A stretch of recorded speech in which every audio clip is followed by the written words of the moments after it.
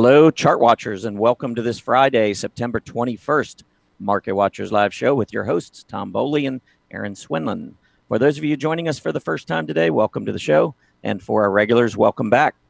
Well, we got the Dow Jones Industrial Average moving further into record territory. Currently, the Dow Jones up another 100 points to just just above 26,750. The S&P 500 up about 6.5 points, setting another all-time high as well. We continue to see relative weakness on the NASDAQ and the Russell 2000. Both of those indices are down today, despite strength on the Dow and the S&P. The 10-year Treasury yield flat. It was down a little bit earlier, but it has come back and is currently flat on the session. Volatility continues to trend lower. That is bullish for equities. We now see a VIX down close to the 11 area, and that tends to coincide with very bullish action. Industrials leading the market to the upside. Huge advance that we've seen here in September in the industrials. We started the month down closer to 76. Now we're up testing 80. Energy also trying to make a breakout here. Just looking back over the last 6 weeks or so, we moved up into the 75s. We've been struggling to close there. We'll see whether or not we can close there today. AAL, American Airlines, and Delta Airlines, DAL. These are two of the reasons why we are seeing industrials performing so well. Airlines really on fire. I want to talk about those in just a bit. Not just these two stocks, but also airlines in general. McDonald's raised their dividend this morning, and they're having a McHappy day today, up $3.50, $1.64. And Texas Instruments also raising their dividend, announcing an additional buyback of $12 billion. You can see Texas Instruments up about $2 today, also having a nice day. Erin, it is the end of another trading week. I tell you, we're only a week away from the end of September. It's unbelievable how fast this month is going. Oh, I absolutely agree. Fall's starting, though. I'm excited for fall to get started. Can you believe this activity, though? We're just going straight up right now. It's, last week everybody voted that they thought we would end the week lower. Not happening. Yeah, I think I said lower too. I don't even remember what I said. I can't remember from week to week. It was based on like what it closed at, and it closed at a point that you did say higher. Oh, okay. Thank you. Yes, so you win. Okay. I said mostly unchanged. I have been neutral for the last couple of weeks, but yeah, I can't remember to get the trash out on Thursday, so there's no way I can remember what I said last Friday. But anyhow, we got a special guest in today. Ellen McConagle is back. She's going to be talking about what's hot and what's not later in the show. How are you doing today, Ellen? Oh, wonderful. Yes, and I agree. It's been really an exciting month because going into September, I know a lot of people were really just worried that we were going to be in for a tumble, but we're still chugging along. Well, I tell you, I know that you're doing this segment with us now regularly, this what's hot, what's not. I thought maybe I threw that McHappy in for you. Yeah. You mean looking at McDonald's? Yeah, looking at McDonald's. Yeah. Just talking about open and just threw that McHappy. The shareholders are happy today. I like the play on words. I understand they're getting rid of their Happy Meals. Did you? Oh, wow. Yeah. For real? I did not hear that. Well, maybe I'm starting a rumor, but I did see that they are, there's something going on with their Happy Meals. I'll do a little work on that. Okay, but they still have the extra value meal. Oh, I'm sure. Okay. That's a winner. Okay. Can't be changing that on me or I'll be sad. Anyway, well, we're going to come back to you. I know you got a lot to go over, so we'll bring you back in about 15 minutes if that's okay. Sounds great. All right. Awesome. Erin, we got a busy day. What do we got going on? Oh, absolutely. And a busy week, as usual.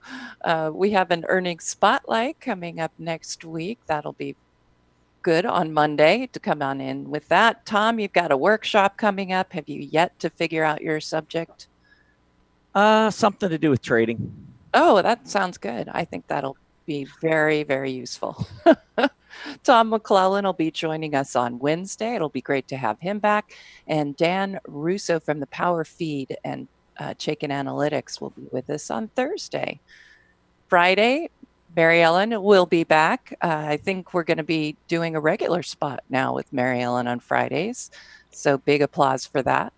All right, what's going on today? Well, as we said, Mary Ellen will be here to do what's hot and what's not. 10 and 10 to 1. Our first symbol is going to be Advanced Auto Parts, AAP, if you want to go take a look at that before. And we will finish with my sentiment update. I'll let you know what people are feeling and thinking and where the money's actually going. So stay tuned for that. All right, Tom, technical news and headlines. Let's get it going.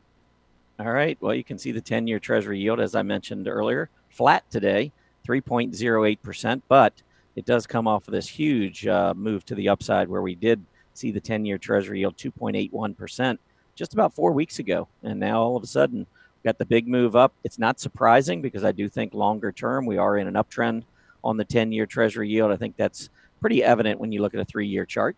We've had big moves, sideways consolidation, more moves, sideways consolidation. And now it seems like we get that breakout above 3.11%. I do think this would be a boon to the financial stocks. They have begun to show some life of late, so that was something to keep in mind. As far as economic news, we only had one thing out this morning. It was 9:45 Eastern, just after the market opened. September PMI composite flash came in at 53.4, which was just a little below expectations of 55.1. And as a result, well, nothing. 10-year Treasury yield didn't budge. So we're just kind of watching the yield, see if we get this breakout. It almost looks a little bit like off of an uptrend, maybe a little bit of a cup now from a longer-term perspective as well, where if we pull back maybe to that 3 level or maybe even just below 3, we could be printing a little handle. I expect we're going to get a breakout in the fourth quarter on the 10-year Treasury yield. Let's go on to airlines. I mentioned earlier, industrials having a good day, and you can see why. Airlines up about 2.5% today, making a big push. And the thing that's exciting about this, as we've seen this uptrend begin in July and continue throughout August and September, is the seasonality. I'll be talking about seasonality next week for October, but let's just take a little sneak peek here at the airline group. And what you're going to see is that over the last 19 years, look at October. It's been up 89% of the time, and it averages, the airline index averages going up 6.8% in October, 4.6% in November, 2.5% in December. And you add those up across there, and you come up with 13.9%. So roughly, airlines go up on average about 14% in the fourth quarter alone, going back over the last 19 years. So seeing the group performing as well as it is as we head into October tells me that based on the historical tailwinds that we tend to get, this is a group that you certainly want to keep an eye on. Now, if we take a look, and actually before I look at the charts, let's pull up AAL. I don't think there is as much history on AAL. Yeah, I think it's only going to be 6 or 7 years, 6 years. But look at October, 11.3% it's averaged in October, 7.4% in November, and it's gone up each of the last 6 years. In December, we have 100% participation to the upside, and 3.9% is the average in December. So over the last 6 years, AAL has, what is that, 18.7, 20, 22.6% in the fourth quarter. Now, again, it's only over 6 years, but still pretty strong when you consider what it does the rest of the year. And then the other one I mentioned was Delta Airlines, DAL. This has a much higher scooter rank right now than AAL. I believe American Airlines is around 25, and I think Delta is around 75.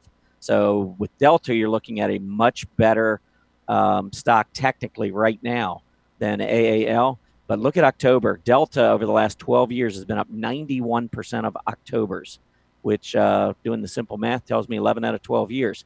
11.6% is what it's averaged going up just during October, 2.5% in November, 6.5% in December. So you're talking about over 20% that Delta has averaged going up in the fourth quarter over the last 12 years. And when we take a look at the chart on Delta, you will see a stock that is just breaking out to a new high. I'm going to go back and let's stretch this out to a year, get a little bit more technical data. But look at the double top there at 59 and look at what we're doing right now, breaking out. So we have been sideways consolidating in Delta. And by the way, if we look at the airlines over the same period, airlines have not yet gotten back to that high we saw in January. So with Delta, you have an outperforming stock, which if we pull up the relative chart, it's outperforming relative to its peers. Actually, that's not what I wanted. Let's try this again. So it's outperforming relative to its peers, but not so much the S&P, because the S&P is already into breakout territory. So here's the airlines starting to regain strength. Here is Delta relative to the airlines. You can see that we have continued to rise. And then you look at it versus the S&P. Well, we haven't broken out yet. But again, keep in mind, airlines haven't broken out. You can see relative to the S&P 500, they really haven't performed that well, although they are beginning to uptrend relative to the S&P just in time for their seasonally strong fourth quarter. So I do think that airlines is a group to kind of keep an eye on, and pullbacks or key support levels would certainly make sense to maybe take a shot here. A couple of stocks in the news today. I mentioned McDonald's. Let's pull the chart up.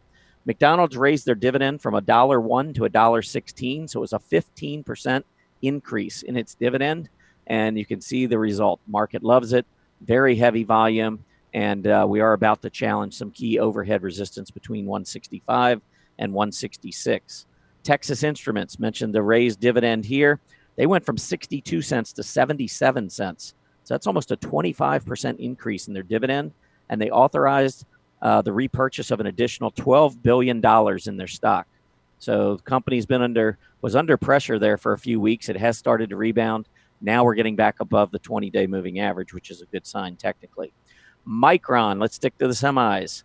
Micron came out with its earnings, 353 versus 332. Great news.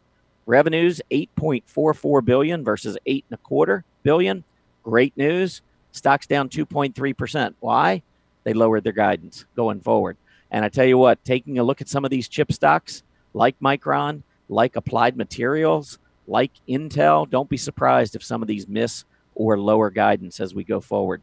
There's Applied Materials, been in a downtrend. Here's Intel. And then you've got the other end of the spectrum with Advanced Micro, AMD, continuing to rise. What they say about, what they come out with in terms of their quarterly earnings and what they say about their guidance, I think will be completely different. I think AMD is going to have a solid report. And I think some of the other chips I mentioned are going to struggle. Adobe announced an acquisition of a software marketing company with a cloud platform. Name of the company is Marketo. And they bought it for $4.75 billion. I believe there's a conference call coming up in a couple hours to discuss the acquisition. I was looking to see if it was a stock acquisition or if it was cash. I did not see which one it was, but the stock is down today. So it's telling me maybe it was a stock purchase, and maybe there's a little dilutive effect here. I'm not sure. But anyway, Adobe is down, but testing its 20-day moving average. Nothing bad technically here. UNFI,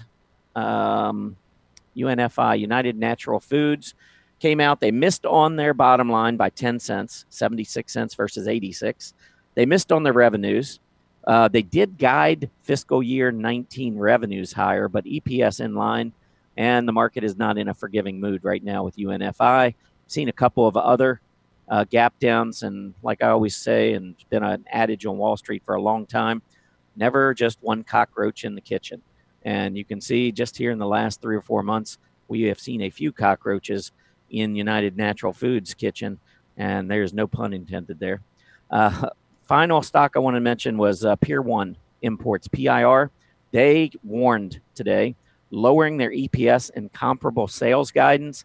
Stock was in a downtrend already. If we pull up this relative chart, take a look at what's been going on here. Pier 1 Imports, it's in the home improvements area, which has been on fire.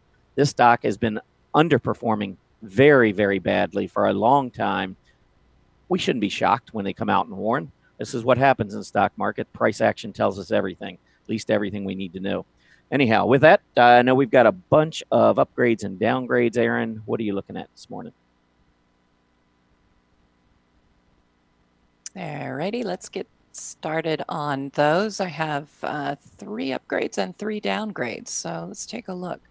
Pretty interesting, actually, I thought, most of these. So I will get right to it. So our first one is a downgrade. Let's see, we're going to look at Beazer Homes. And this one was downgraded from overweight to neutral. I'm surprised it's just neutral. With this breakdown, it's looking pretty bad. And you can see we've been in a, we had mostly sideways consolidation here, took a step downward, have been somewhat consolidating, I would say more trending lower. Look at the PMO. We got a top below that signal line. It is an oversold territory. So, there's some hope possibly there. But let's look at the weekly chart and see what that has to say. And you can see there's certainly a lot of downside opportunity. I would want to hold this $11 range though, because you can see we had support here. That helped. That was where we took a leap to the upside, but not liking this chart. I can see why it was downgraded. Johnson Controls, another ugly chart. I thought this one was downgraded by JP Morgan from a neutral to an underweight. This one's setting up technically for the Head and Shoulders execution. And you've got, here's your left, right shoulder, there's your head, neckline running, just sloping upward slightly. And, PMO had the sell signal, it's still heading lower. If this Head and Shoulders executes, if we get the breakdown here like you're supposed to see, if that will, of course, confirm the pattern. And we would look for a minimum downside target, the height of this pattern. And lo and behold, I think that would take us pretty much right down to support here at 3250. So I would be certainly looking for more downside on Johnson Controls. All right, our other and final downgrade is Roper Technologies. This one was downgraded by JP Morgan also, from overweight to neutral. So not quite as it was a downgrade, but sitting in neutral isn't as bad as being underweight. But I can see this PMO sell signal kind of lining up here. And if you look at these PMO tops, the last two here, they are declining. And we saw them rising here in price. We've got the rounded top, but it is sitting on some very important support. If we can hold this support, you could see a move to the upside. But I suspect we're going to lose that support, which is why we got the downgrade today. I would look for a move down to that 290 area if we do get that breakdown. All right, a couple of upgrades for us. IPG Photonics. Raymond James upgraded this from a market perform to a strong buy. I thought this had some interesting traits. The scooter is, pretty much at 0.9 to be exact. But there are some positives on this chart, and it was upgraded. So I see these declining bottoms on price, but rising bottoms on the PMO. It's come out with a buy signal and oversold territory. We got a rounded bottom here, and now what could end up being a breakaway gap. I'm not going to call it that yet because it could certainly turn out to be an island. When I see the 50 this far below the 200-day EMA, that's a pretty bearish, a bear market setup here for this chart, just to go out of the gate. And so you should expect not necessarily bullish outcomes. But I think with the upgrade, I'd look for at least a move to the top, to this gap resistance right here, where we had that fatal drop back at the beginning of the last bit of July. Next upgrade, AT&T. UBS upgraded this from a neutral to a buy. And, I think this one looks pretty good. You've got I would consider this one a breakaway gap. You've got that move heading back up toward that $35 range. PMO's on the buy signal. It's certainly not what I would call overbought. You can see that generally lows and highs here move between -3 and +3 for the PMO.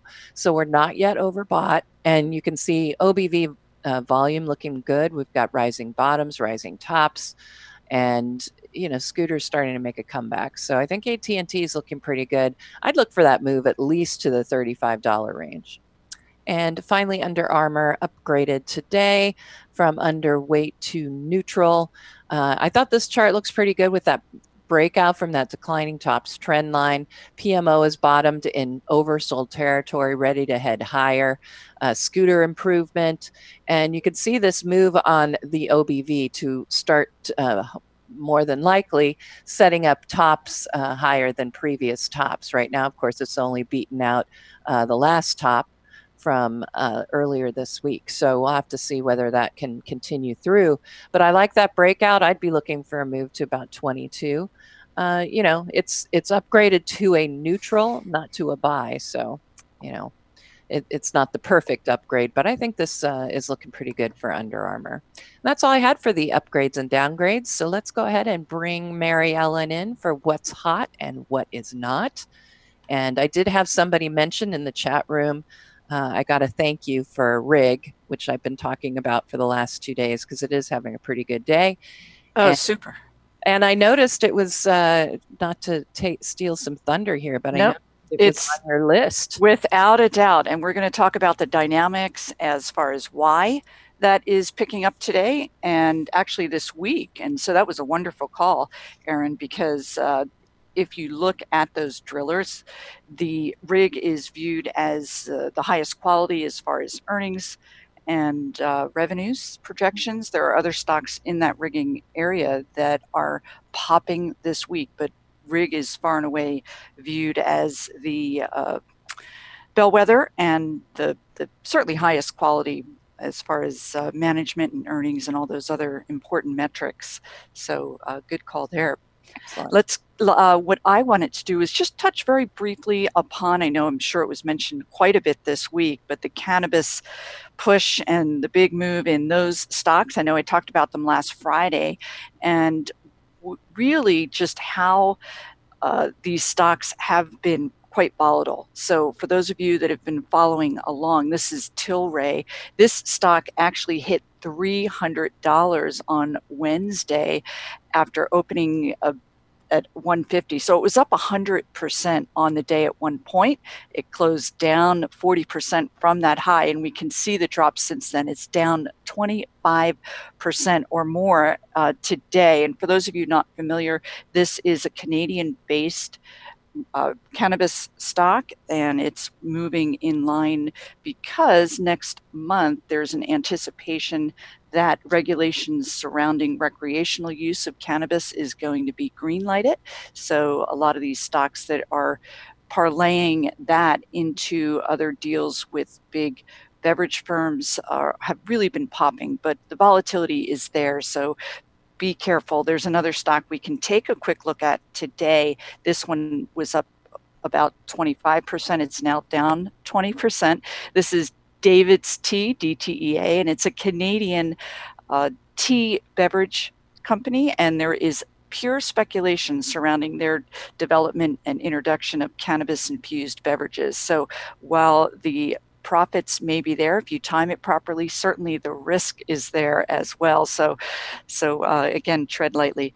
So let's move on to what's happening in the broader markets this week. And I can really sum it up in 2 words as far as what we are seeing in the way of rotation. It's been a very, very interesting week.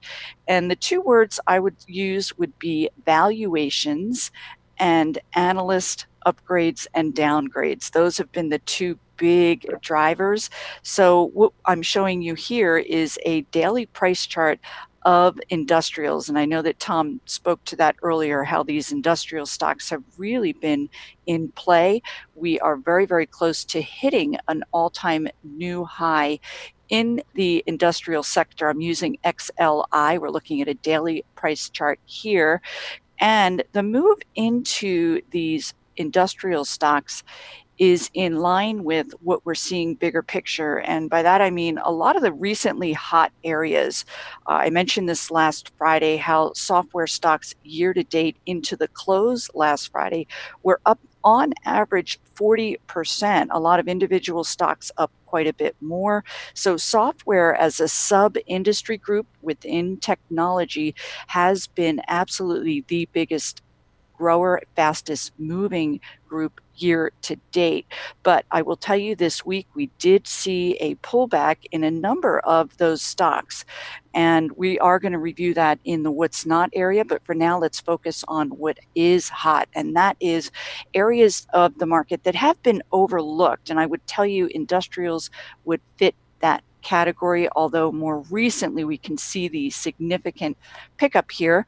And a lot of that has to do with trade tensions. That was an area, trade tensions, anticipation of potential tariffs was holding a lot of these stocks down. However, this week, analysts decided to come out from under their rocks and point out the fact that a lot of these industrial stocks that were hit, it was unnecessary in the sense that they have growth outside of China that can very clearly push them higher. So the first stock we can take a look at here is Deere. Ticker symbol is DE. And this is a stock that if you were to look at it as far as how it's classified, the stock is viewed as an agricultural farm equipment stock, and as such would be very impacted by tariffs. But lo and behold, if you drill down and look at the revenue sources, the company reported earnings a month ago. And when you look at, I actually took a look at the conference call, the transcript, and management talked about the driver of their revenue. The primary one is forestry products. So that would be construction. So they do have a big development within farm equipment, but the primary driver at this point is, again, their forestry products and construction area. It's expected to far outpace agricultural as far as strong revenues for the company, and analysts took note and have revised up their estimates. The stock is up a little over 4% this week. And Tom, I'm not sure if you're going to talk about seasonality here, but we are in a super strong period for Deere with seasonality and the anticipation in September for this stock. I believe on average over the last 10 years, it's actually gone up 14%. So we have a couple of drivers behind this stock. Another industrial stock that has picked up quite a bit this week, again, a lot of it based on valuation. Take a look how the stock has underperformed the broader markets and other areas year to date. This is the peak back in January, but now it's having a nice pop. It's up 8% for the week. And this is another one that analysts are talking about. The revenue drivers from China are not as impactful as investors might think. They actually, Caterpillar has small and middle markets outside of China that is responsible for 60% of their revenues.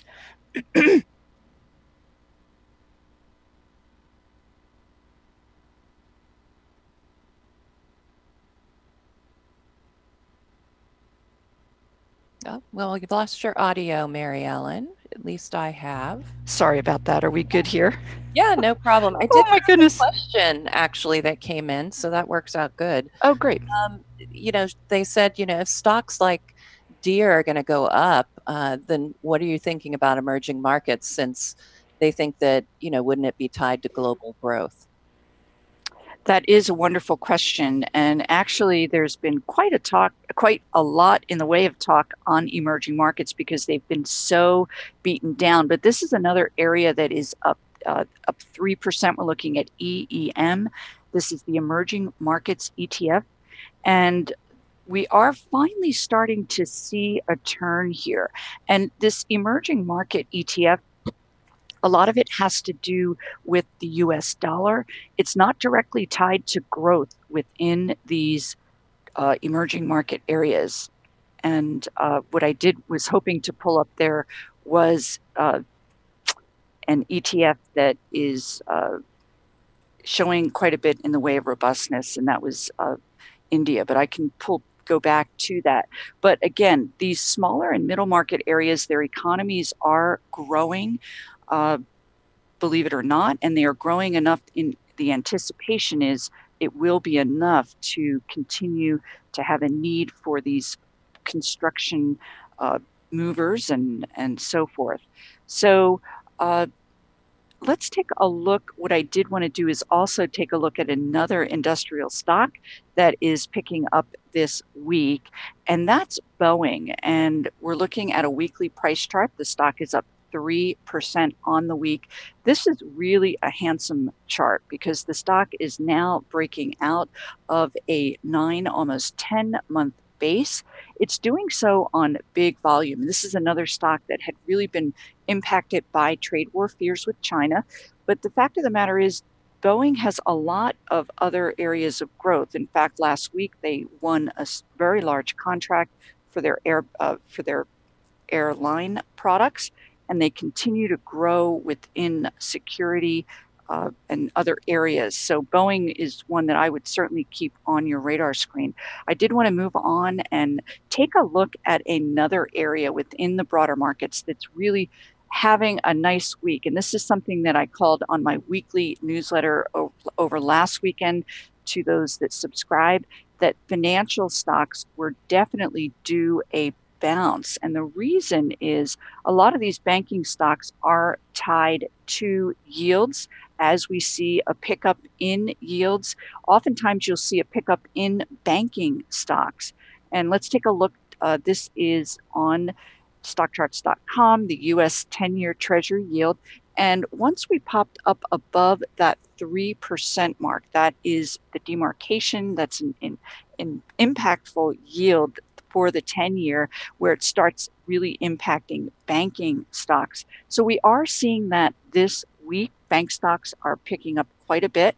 And in particular, a lot of these larger, what are called money center banks, are really having quite the week. But the first stock here is Bank of America. It was up over 3%. It's pulling back a bit today, so we're only seeing a move this week of 2%.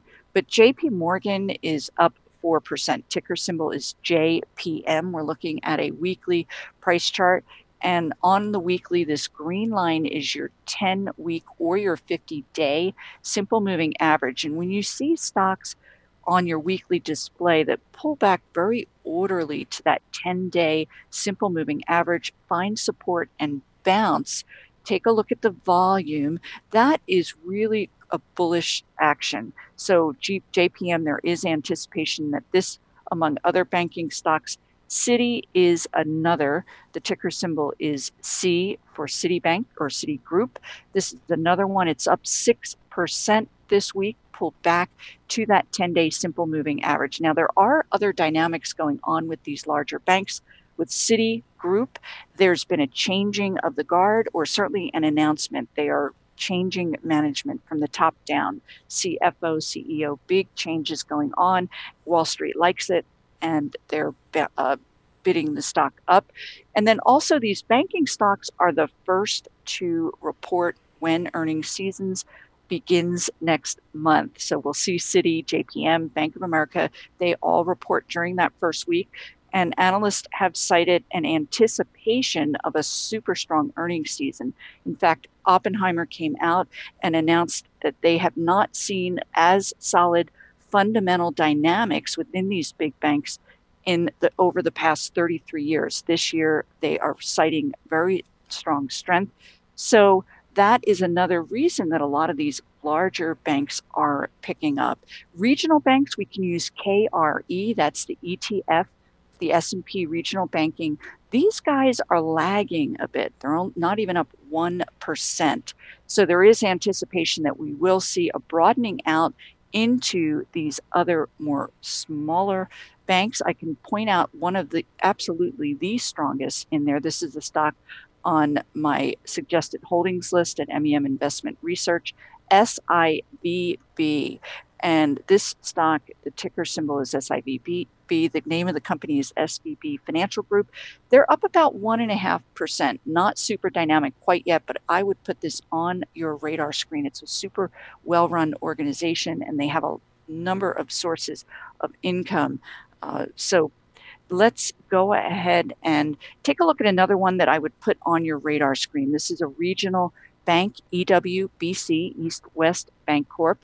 We're not in any way there yet. You can see the stock has broken down below key simple moving averages. Your RSI is negative, as is your MACD.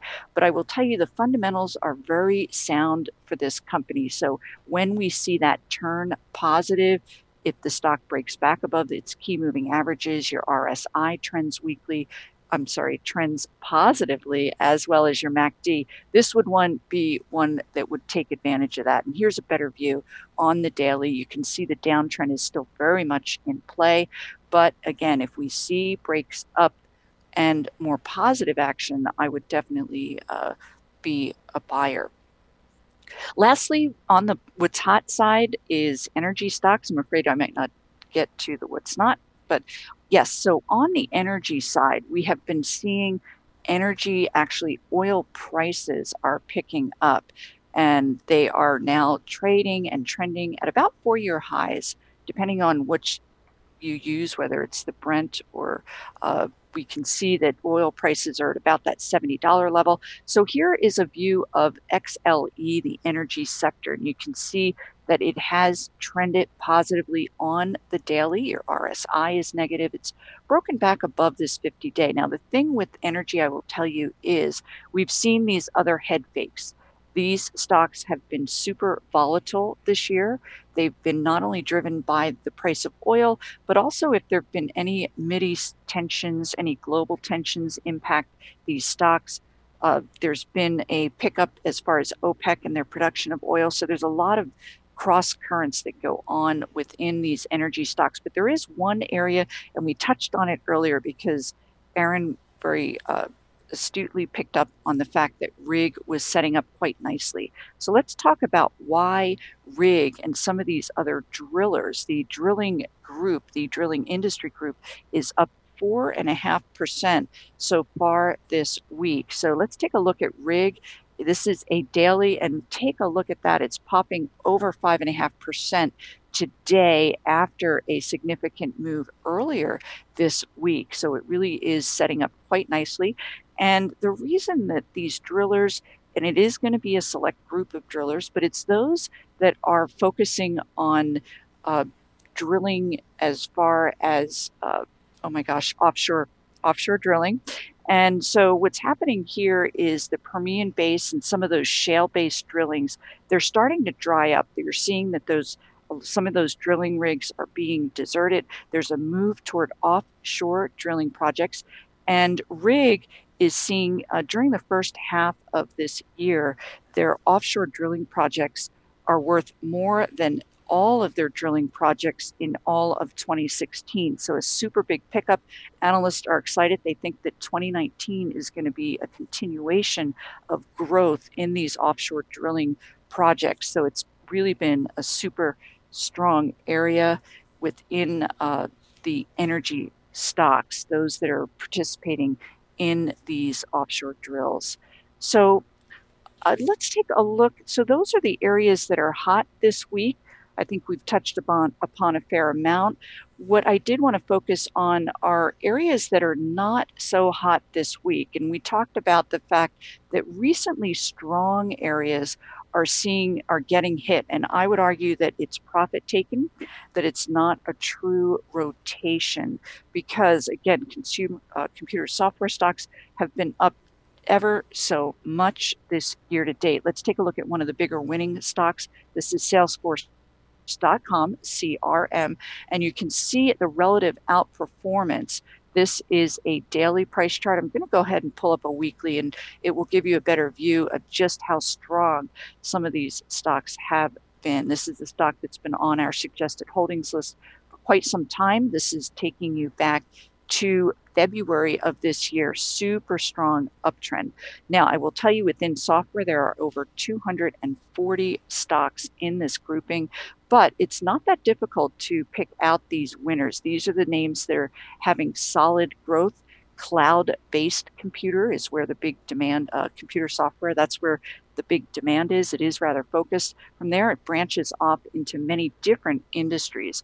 So CRM is not getting hit quite as hard, but let's take a look at some of the other names within software that have not fared as well. But you will see when I pull them up, they are still in clear-cut longer-term uptrends. This is Ultimate Software, ULTI, and this week the stock is down almost 5%. This is a daily chart, and you can see that the stock has broken down below that 10-day. That's your green line, simple moving average. Your RSI is trending negatively. Your MACD had a negative crossover with that black line down through the red. But I will argue that longer term, your uptrend is very much in place. And this actually could very well present itself as a buying opportunity on the sell-off. And there are certainly other stocks within computer software that have gotten hit that this week. And for some reason, my list is eluding me, but we can certainly get back to that because there are other areas that are getting hit this week. And let's go ahead and move on, and I'll circle back to these software stocks. Staffing stocks are really getting hit. And for those of you that follow the markets closely, you may know that unemployment is at a 19-year low. So there are an awful lot of reasons why these stocks have done well.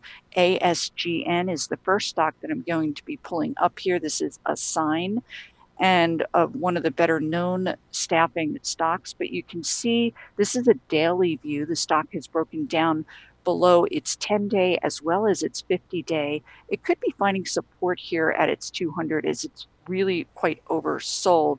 But what we are seeing with a number of these staffing stocks is analysts are looking out into the second half of next year. With unemployment so low, there is anticipation that at some point that very well could turn so that we could see these estimates begin to be revised down. But again, this is a case of high valuations. This is HSII. We're looking at Heydrich and Struggles. This is a weekly, but take a look at the big run up this stock had. This is taking us from the beginning of the year. The stock more than doubled into the close 2 weeks ago. So valuations as well as analyst downgrades, as I talked about, that is a reason that a lot of these stocks are moving. So let's go ahead and take a look at another area of the markets. Actually, it's really difficult given the current market conditions to find a lot in the way that is not working. So I'm going to circle back and take a look at another area. And this is an area that Tom and I spoke about very briefly before the open today, as far as stocks that within this group that are picking up, and that's the auto stocks. And what we are seeing with consumer cyclicals, let's take a look at what's not working in consumer cyclicals. And again, the uptrend's still very much in place, but they're getting hit. This is Etsy, ETSY. The stock is down 9% this week. It's breaking down below that 10-day simple moving average. But this is another stock that had an explosive move year to date. So any kind of breakdown would be profit taking. The longer term uptrend is still in place. But instead, in that consumer cyclical space over the last week plus, we've seen auto stocks picking up. And certainly one of the better names in there as far as technically and also fundamentally, this is RACE, Ferrari. And the ticker is, well, I said it, RACE. But what I did want to point out here is the RSI turning positive, as is the MACD this week. The stock is forming the right side of a base, poised to break out eventually at that 150, because we're seeing a nice pickup on volume. And this particular company, earlier this week, they unveiled their latest car. And it is absolutely the most powerful car ever built.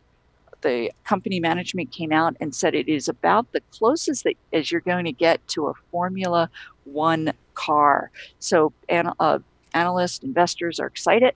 The stock is poised to trend higher. I'm not quite sure the demand unless you're on the Autobahn in Germany, but certainly it's exciting news. There are other stocks within, not related to Ferrari, of course, is good old GM, General Motors. But what I did want to point out here is while the stock has been trying to reverse this really entrenched downtrend, it's had a nice week so far.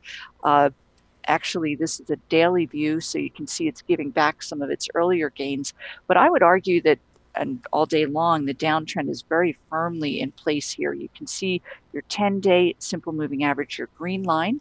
The red is your 50-day simple moving average, and even your longer term blue 200-day simple moving average is very much in a downtrend. So when you see this action, what oftentimes you'll see these reversal attempts, they will be met with resistance at that downward trending simple moving average. And we can see that the RSI very briefly touched upon positive territory but was denied.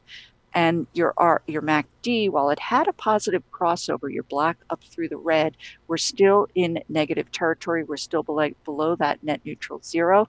So until this stock can break back above this 50-day and even its 200-day, I would not be a buyer. We're still very firmly in downward trending. But we can look at another stock in the autos that is certainly more positive. The ticker symbol is FCAU. This is Fiat Chrysler. This one is a little further along in its potential downtrend reversal. We're looking at a daily view here. You can see the stock's having a nice uptick on the week. And this stock has broken up above that 50-day simple moving average. And it's what will eventually occur if we continue to have an uptrend. It's eventually going to pull this 50-day sideways and then up. And you can see the RSI on Fiat is much more clearly in positive territory in an uptrend. Your MACD, after having this positive crossover, is entering into positive territory. For those of you that like to pick up these stocks a little bit earlier. Now, from my work, I would need to see it break above the 200, but we are still 10% away from that. You can still play potentially that move from its current position up to the 200 and keep a close eye, because we can see back here where it indeed did again find resistance.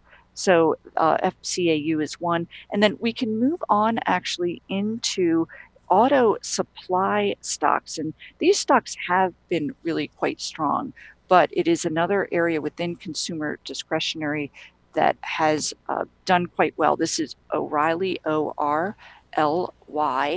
And let's take a look at a weekly. We might get another better view here.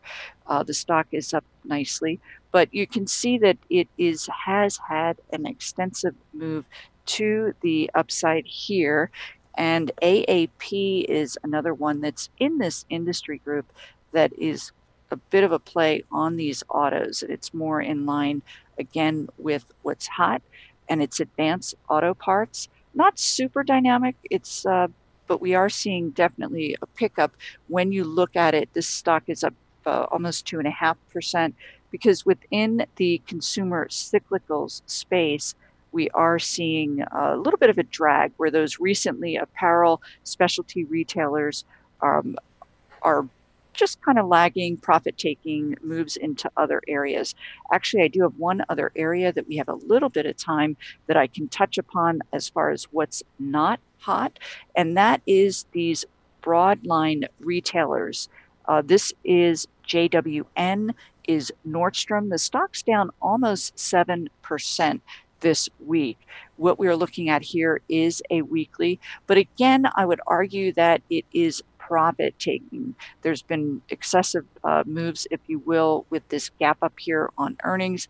The stock is trading down. This is a daily view of JWN, and you can see that the RSI is just turning negative, but the MACD had a negative crossover. It's still in positive territory. So if we are able to hold here, if we were able to hold at the 60 level, I would expect JWN to potentially pick up its gains. And then another one in these larger retailers is Macy's, but actually Macy's does appear to be holding up quite a bit better. Let's take a look at Kohl's. And you can see this is KSS in these bigger retailers, and the stock is down 5% on the week. But again, it is finding support. We're looking at a weekly. This green line is your 50-day simple moving average. Your RSI is still quite positive. So in essence, there's a real sense that we're seeing quite a bit in the way of higher valuation, recently strong, faster moving stocks. We're seeing a little bit in the way of profit taking as investors look for more value. They want to get these stocks that have not been participating recently. And I talked about financials and industrials, and then picking your pockets within those recently weak, now strong areas really is going to serve you quite well. And so certainly within banking, we talked about the bigger bank stocks. Keep an eye out for those regionals to pick up and begin to participate, because realistically, higher yields do bode well for these banking stocks. And there's one last area I was going to ask Tom about, because what we've seen after, as many of you may know, Tom was affected by the storm Florence last week. And oftentimes after these big storms, and we saw this in Florida last year, FEMA will come in and they will provide funding in the way of very low-cost loans, whether it's for property replacement, small businesses. So a lot of the banks in those areas that are impacted, again, we saw this last year in Texas and Florida, those areas that were impacted with that big storm, the banking stocks in those areas really had a pickup in their price movement because they were charged with helping to execute these bank loans as the federal government stepped in with funding. So that is an area I'm not quite familiar. I found it a little difficult. ABCB, we can take a quick look at that one. And that's a stock that, and it does not look so good, but it is one that services that Carolinas area. So let's go ahead and take a look. I talked about what's not hot, and within those software stocks. So one other area is, or one other stock, pardon me, is QDEL. And this is, I hate to bounce around a little, but I uncovered my list. So we talked about software stocks being really super strong, and some of those names are getting hit. Some of it is profit taking, but QDEL looks a little more serious in its decline. This one is now down 10%. We're looking at a weekly view, and while the RSI is still holding right here at that potentially positive area, we can see that we've had a negative crossover on the MACD, and the volume is pretty significant here. So this is one that may see a bit in the way of further decline, but it has been a really big winner. This is a stock that's been on our idea list. So you can see whether the jury is still out for whether it's going to be a buying opportunity. But at this juncture, that 10% break is pretty big. But some of your other characteristics are looking a bit positive. And then one other on that software, HUBS, this is HubSpot. And again, I would argue for this one, it is valuation based. This stock is down almost 9% for the week, but we can see, this is a weekly view, the significant uptrend that this stock has had year to date. So with that, there's always an anticipation that perhaps one or two institutions want to book their profits and move to a different area of the markets. So you'll see this, but the longer term trend is still very, very much in place.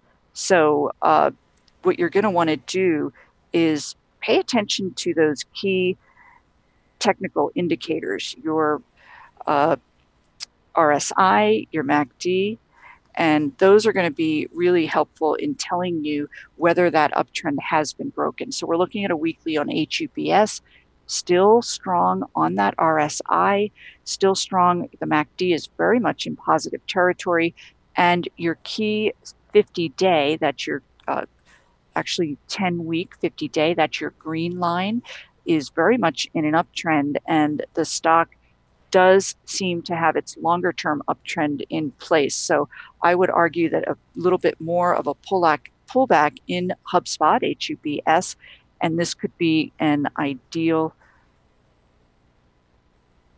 buy point. Yeah, Mary Ellen, first of all, great job going through. I know you went through a lot of different areas of the market, a lot of different stocks. I've been looking a lot at these software stocks, and I guess one question is, many of the software stocks, obviously, because it has been such a strong area of the market, we haven't had a whole lot of chances to get in on pullbacks because they have been consistently strong. So actually, yeah, you're bringing up a wonderful point, and I will argue that we did actually, over the summer, we got we had two opportunities to get into these stocks. So let's take a look at Adobe is a bellwether within this, and the weekly is not going to tell the whole story, but these stocks were impacted by trade war fears because there was a sense that tariffs would impact a lot of the products or the what they need to create their software. And so here's a look at a break that we had. This is, again, Adobe, ADBE. I'm taking you back to the end of July. And then we also had another downdraft at the end of June. And both of these were buying opportunities. I have a lot of these software stocks on my suggested holdings list.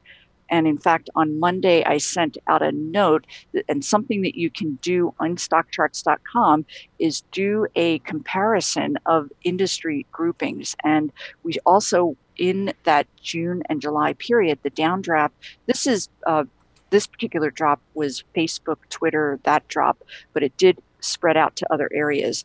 And when you compare tech stocks to industrials and to the banks, the other areas that we're looking at today, the very same phenomenon happened. Well, particularly with industrials, the move out of these techs into industrials. So I would argue that we're seeing a similar type of downdraft, and then it is presenting itself as a buy opportunity. The fundamentals are phenomenal for these stocks. The growth prospects are there, the demand for their products. So, yeah, and I would say that there's been a lot of accumulation in many of these stocks when you look at their volume trends. Many times the pullbacks have been on much lesser volume than what we saw on the way up. But great point. Yeah, we do. We are ready to wrap up, but I do want to thank you for stopping by. I know our listeners really enjoy getting this "What's Hot, What's Not" segment that super past couple of weeks, and we're looking forward to continuing as we Sounds great. Have a great weekend. All right, thanks, Mary Ellen. Sure. And there she goes. Yep. Another great "What's Hot and What's Not" segment. Erin, yes, if you are ready. Of course, I'm ready. All right, let's take a quick peek. We don't have time to go through all of them. I just like to go through and let you know what sectors are hot right now as far as requests. Cyclicals and technology really taking up the space on our 10 and 10 requests. One, materials, and a little bit here in energy and healthcare. So interesting lineup here. Go ahead and get your likes in the chat room, because the most popular will be the second symbol. And we'll go ahead and get started with Advance Auto Parts. All right, sounds good. All right, I think I may have. Are you seeing my screen, Erin? I am seeing your mountains. That is not what I wanted you to see. Could you grab the screen for one? That's out your window, right? No, that is not out my window. That looks a little bit like what we saw in Alaska, though. Exactly, right? Yeah, can you grab the screen for a second? Oh, absolutely. Anything I can do to help you. All right, there we go. Okay, so let me try this again. I got to be careful because I get a little quick there on the button trying to. All right, that should be my screen. You have your charts. You are good. I'm lost without my charts. All right, Advance Auto Parts, first of all, has just been in a constant uptrend here. And this is part of the market that Mary Ellen was just talking about. Part of the groups have been really strong. This is a specialty retailer, which has been on fire. When you look at the specialty retailers over the past few months, we've consolidated, but we're clearly still in a longer-term uptrend in this group. And when you look at Advance Auto Parts relative to its peers, you can see that it not only has broken out, but it has been significantly outperforming the group during this consolidation period. And so as a result, when you got a stock that's outperforming within a group that's outperforming, you can only imagine that it's going to wildly outperform the S&P 500. So that's what we've been seeing. I like the stock a lot. We don't get too many chances. We haven't had that many chances to get in at the 20-day moving average. But when you look back, we've only had one close since back in April where we actually closed below the 20-day moving average. So I don't think there's any question in my mind. 20-day moving average is a buy on AAP. All right. And the most popular in the chat room is FireEye, FEYE. Yeah, I haven't looked at this one in a while. I do like the double top here, breaking out above, and volume today is pretty good. It is in the software space. It's obviously been one of the weaker performers, but at some point, you hope you get a change, and we do see volume coming in today, supporting this breakout to almost a 2-month high. So I'm beginning to like what I'm seeing here. The only thing I would say is that you've got some pretty good price support around $16, and that 20-day moving average is at $16.09. I'd like to see those levels hold on a pullback. So to annotate this, I would just simply draw a line right across where I'm speaking of, right there at about 16. You can see, except for this one pullback here, you can see that on the last two or two of the last three pullbacks, we've held the $16 level, and that is now where the 20-day is at. So if you believe this downtrend has ended and you're into the stock because of improving volume trends and the breakout, you really want to hold that rising 20-day. All right. The next one I have for you is Echo Like it. Global. I get what you're doing there. I got to keep up with the humor that you throw out there all the time. Well, once in a while. Not everybody thinks it's humor, though. Let's annotate here. First of all, I think, this has been pretty much textbook TA when you look at it. I mean, there's your breakout, heavy volume on the breakout above about 34 and a quarter. Went back. We basically back tested not only the price support level, but then the 20-day moving average. And when I talk about solid reward to risk trades, this is what I mean. When you get back down to this level, this is where you expect for a stock to turn back up and go back up and challenge that recent high. So I think everything that you look at here on Echo from a technical perspective looks pretty good. I expect we're going to go higher. We did consolidate mostly for most of 2018 and just had that big candle to break out. I think we go higher. All right. I know how much you love gold. Let's look at a gold mining company, AEM. Looks like it's pulling back after unsuccessfully breaking through some resistance. Yeah, I'm not going to like the gold stocks. I mean, literally the dollar has broken down, or at least in the short term has broken down, and gold still can't get going. I mean, that ought to tell you something. Yeah, that's been bugging me too. Yeah, I just can't go there. I think it's because the dollar ends up coming back up. That's my guess. But anyhow, we had some good support from early March at about the 37.5 level. Went got onto an uptrend for a while, but then the downtrend resumed and the volume picked up. We lost 37.5. That is now a key gap resistance. We tried to get back up there, printed that bearish engulfing candle, and the volume accelerated on more selling. Came back up close to the 20-day, actually went just a little bit above it. I just am not a fan. I think that it's a little bit like what Mary Ellen was talking about. I need to see more strength than just a couple of weeks. I mean, you get bounces on downtrending stocks all the time, but I need to see that it's going to stick. If there's one positive, it's that the volume has been heavier here on this move to the upside, but there's a lot of overhead resistance still to negotiate. For me, I wouldn't even be interested in thinking about the stock until it gets through this 37.5 level, probably even the 50-day. But I think if you do that, you probably get through both of them about the same time. All right, excellent. The next one I think looks short-term okay. How about TRXC? I got a buy signal, rising bottoms on the PMO. Looks like a breakout from an ascending triangle.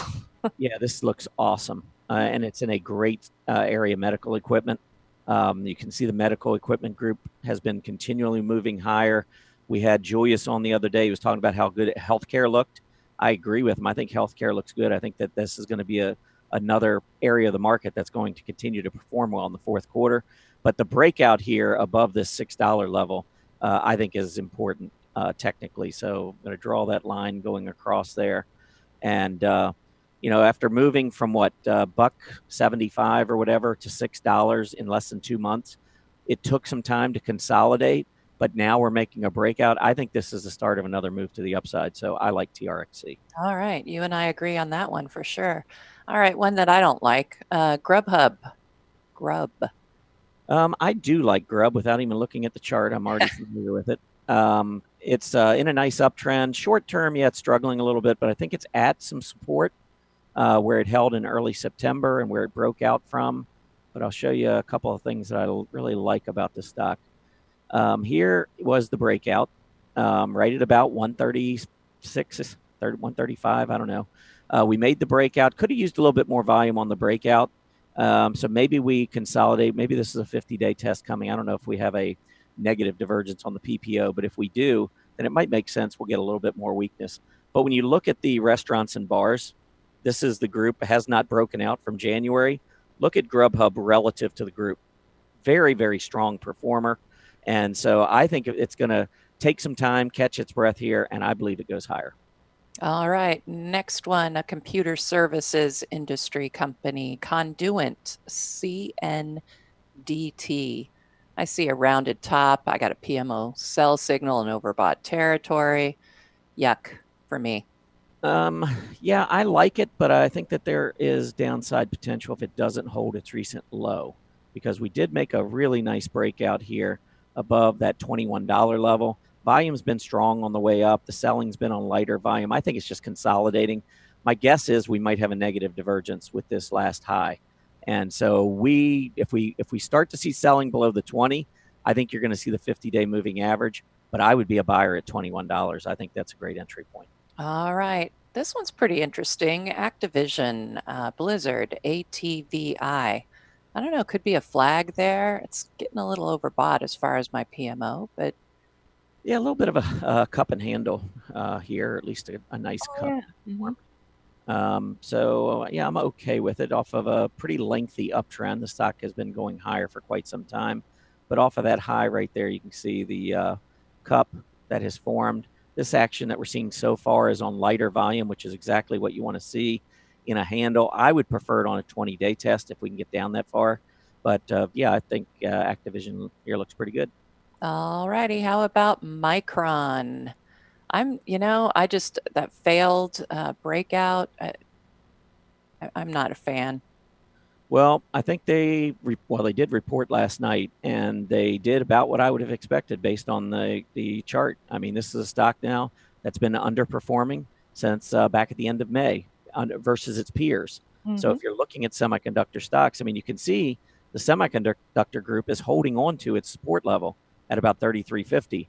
Micron is not. So money is rotating within semis away from Micron and into other areas of semiconductors. And you can see the last move down in the break of support came right on the day where we had this real heavy volume. So I think the move back up to test the 20-day moving average, if I was going to do anything with stock, and I'm not going to short, but if I were, I would be a short, because I think you've got really good support that broke to the downside on heavy volume. Look at that shooting star candle right at the 20-day moving average. To me, Micron looks like it's rolling over. They just lowered guidance. I don't like it right now. All right. Definitely not good. All right. How about Chesapeake Energy?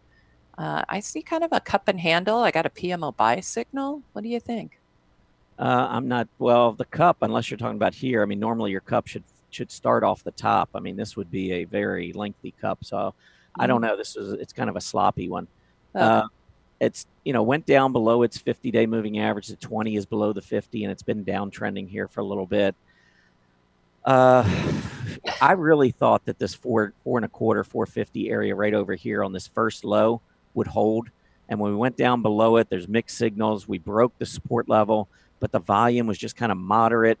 I would be watching the group. If the group can't break out, we've been consolidating now for multiple months within the space. And so I think if we can't hold on, I'm going to just draw some lines here on the individual group, because we have been holding so far. And if we can continue to hold and then break out, perhaps we will see some strength in Chesapeake down the road. I'm a little nervous here at the 50-day moving average. You can see we've tried to get through on a couple of occasions last 2 months, and we failed. So I'm just going to be kind of watching this one for now. All right. And that is 10 stocks Thank you, everybody, for putting in your requests. And here are the ones that we went through. I will get those up in the Market Watchers live chart list at the end of the show. All you have to do is go to any Market Watchers live blog entry, and the link is there. And just there's a link at the top of our blog in general. So just go check it out. All right, it's time for our final market update. Let's go ahead and get started.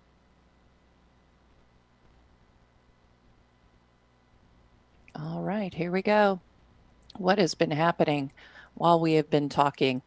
All right, we can see that the Dow, all of the markets, well, the NASDAQ is lower right now. It had started higher like the rest of the indexes. You can see OEX came down, tested yesterday's close, and has come back up. But most of the markets in the last, it looks like the last hour or so are starting to pull back a bit after being up higher. S&P 400 is mostly unchanged now. Russell 2000, again, opened higher and then really tumbled down lower into the negative territory, but it looks like it's finding some support at about 1715. Russell 2000 currently reading 1716.24. The TSX Canadian markets are up right now, forming a little bit of a flag here. Could see a bit more of a continuation of this uptrend. We've got treasury yields down slightly, but still just over 3% at 3.07. We've got UUP on a big gap up, but now consolidating sideways. And gold, large gap down here, and made up about half of those losses, but fell back again. Currently reading at about 113.42 for GLD. TLT is down slightly, and we could see USO, really volatile trading day right now. It was gapped up and got all the way up to $15.15, pulled all the way back down to yesterday's close, and now is heading right back up toward that intraday high, currently reading at $15.03.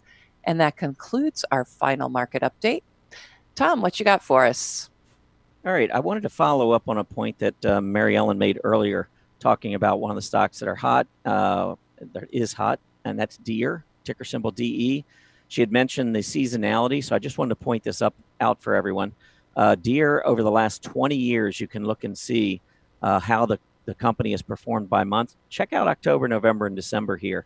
14.2% has been the average. If you add these three numbers up, October, November, and December, it's averaged 14.2% over the last 20 years in just the last 3 months of the year.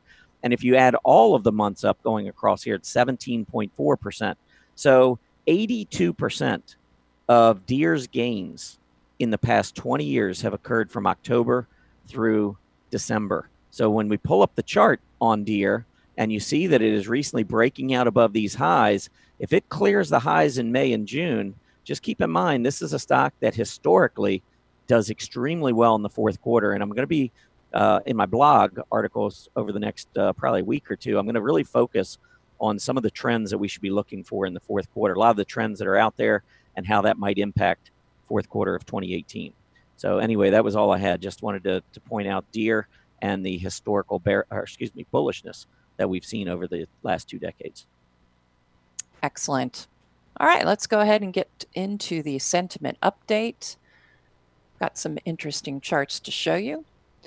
All right, first of all, before I get started, as always, I want to remind everybody that sentiment is a contrarian indicator, meaning that when people get very bullish, then you typically should look for a downside reversal.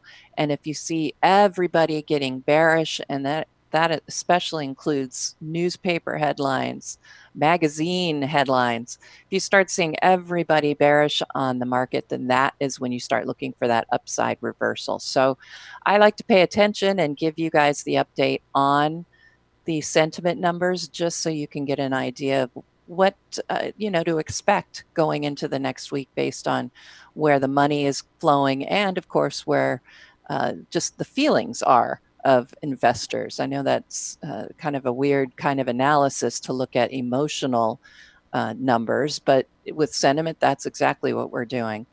All right, so for the first one, I'm going to show you the put-call ratio. I have inverted the readings just so that it makes it easier for oversold and overbought analysis. So as you can see, the scale is inverted here. The smaller the number, that means the more bullish people are becoming. And of course, when you get, like I said, everybody getting very bullish, that's when you should start looking for that downside reversal. So currently, we are on the rise. So we're not in overbought territory yet. We are seeing more bullish activity as far as the polls go, and as far as the puts and calls, the options market is going, which is why we look at this. And so I'm seeing them starting to rise. We're starting to see more bullish activity here. But overall, we're not overbought. I think this really is reading more in the neutral to somewhat bullish or somewhat bearish, just because we are rising toward overbought. But overall, I would look at this chart as neutral. Okay, AAII, American Association of Individual Investors. This is a poll that you can take, actually, I believe, on aaii.org. And we keep track of how many bulls and how many bears in that poll. They report them once a week, what the totals are, and we take a look at that. Well, right now, I would say this chart is reading exactly neutral. We have, of the three positions you can have, bull, bear, or neutral, we have about a third in each of those quadrants. So, and in fact, have bulls and bears equal to each other. And so I'm not seeing anything really productive to talk about on this chart. It just really is straight up neutral. All right, let's look at the National Association of Active Investment Managers. These are technicians, by the way, that are part of this particular group. And it's always interesting to see what their exposure is to the market. So that's what we're looking at right now, is how exposed are they? And of course, the more exposure, the more bullish they are. And again, sentiment being contrarian, you should start looking for those reversals, typically off of those high readings. Obviously, there have been some times when it didn't quite fulfill. You can see right back here in 2013, we did see a little bit of sideways action here. I mean, this is a weekly chart, but overall, it didn't come back to bite as much as it could have. So anyway, I want to go through what we're seeing here. Well, right now, we did see, if you look in the thumbnail, we saw a pullback on the exposure, but it's still at 80, at 83, 84, it's still pretty elevated. So I would say that we're looking at, as far as the readings go, with that pullback in exposure, that's showing a little bit of bearishness, right? Because they're wanting to become a little bit less exposed to the market.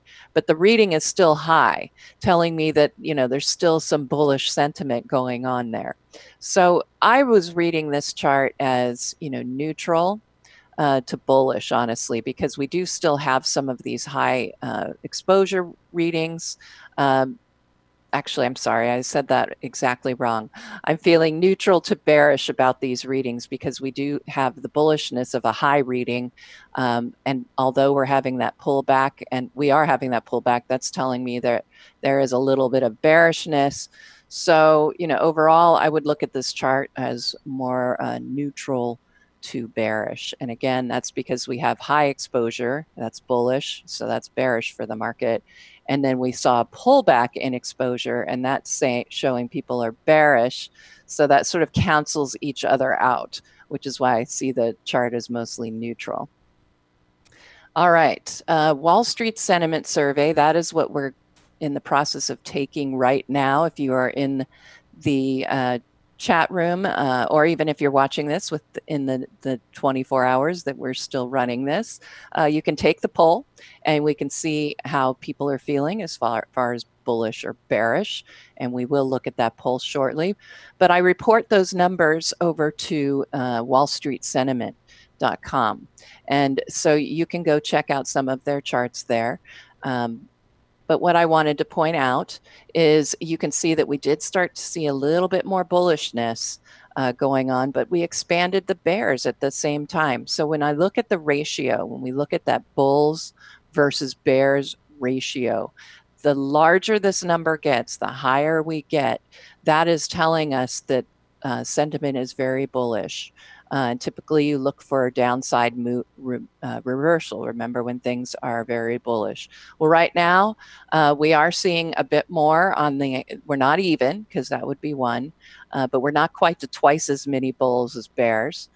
So this week, going into this week, it was looking like, the majority of people were bullish. So that was, an expectation should be some downside movement. Well, of course, turns out market timers were pretty much on the ball here and called a bullish week, and we are starting to see a bullish week. So I'd show this chart because I wanted you to see what everybody else voted.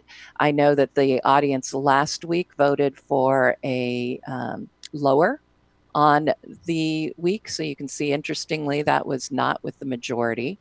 And so I thought I show this one. I went mostly unchanged. Looks like I'm pretty much out of luck on that one. But yeah, all of the bears out there didn't do so well this week either. But I think most of our portfolios are pretty happy that we failed on that call. All right, let's look at RIDEX asset analysis. And these are a basket full of Guggenheim funds now. But RIDEX was a company that used to manage them. And it's a basket of funds, of which there are bear funds and there are bull and sector funds. And then also we look at money market readings, okay? Because that's kind of your neutral position, right? People are in cash. They're not hedging to the point of adding more in the way of bear funds. They're in that neutral position. So what we do is we look at the assets. Those are reported every night, and we plot them here on this lovely chart. And so we want to watch the bear bull ratio. And in this case, we want to see those readings right now have been in the center here. But as the numbers get more and more small, okay, that means that the bull assets are increasing and increasing. So the more bullish, the higher the ratio, and that's when we start looking for those downside reversals. Well, currently the ratio is declining just somewhat. But overall, when I look at the actual assets and what's going on here, I can see that we've got rising bear funds, definitely rising money market funds, and that's been in play pretty much all of September. Is an increase in the money markets. And that tells you, like I said, cash moving to the sidelines is, I'm not ultra bearish. I'm not moving into a bear fund, but I'm certainly not bullish.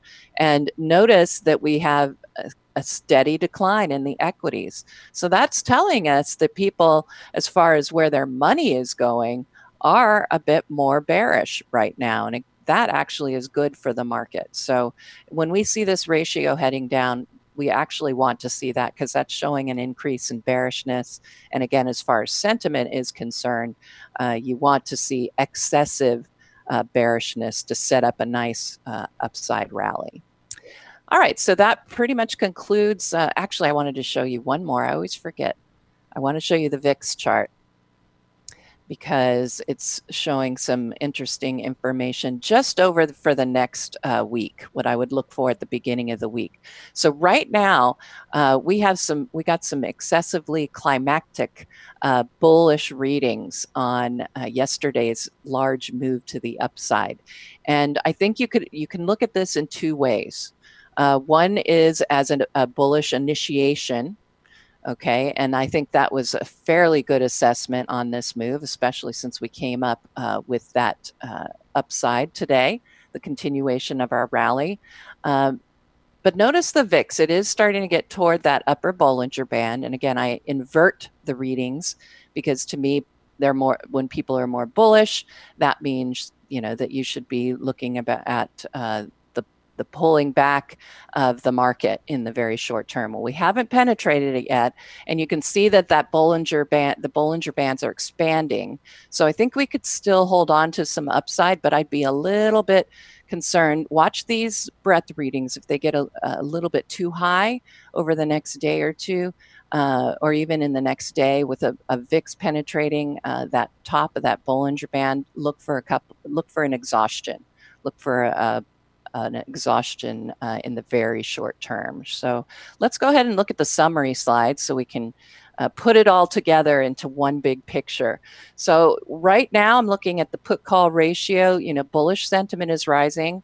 And I would say that is bullish until we start getting overbought. And, so at this point, people are getting more bullish. So of course we should expect some bullish activity until we get into that overbought territory. We're seeing slightly less bears, but that bull-bear ratio is at 1. That is really straight up neutral. Name has a pullback on its exposure, which is somewhat bullish for the market. So we had that pullback, but with very high readings, that's why I'm listing it as somewhat bullish. RIDEX ratio, money market's rising. We're getting that decline in equities. So I would say that is neutral to bullish for the market, because again, when people are getting out of equities, that means they're bearish. Breadth and VIX, like I said, the breadth is very robust, but that VIX is nearing the upper Bollinger Band. So we could be looking at a possible buying exhaustion coming up next week.